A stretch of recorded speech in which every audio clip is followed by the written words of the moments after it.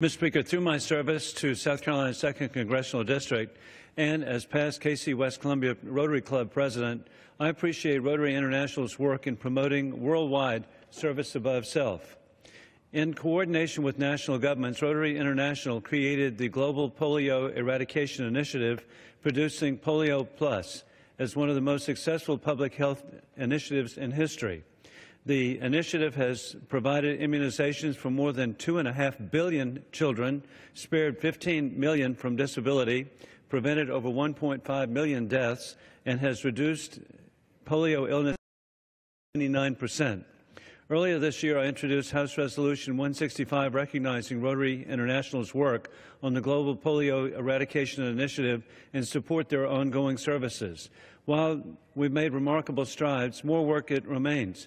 I am grateful to the current president of the Global Polio Initiative, being Rotary International President John Germ, and past Vice President Ann Matthews of Columbia, South Carolina.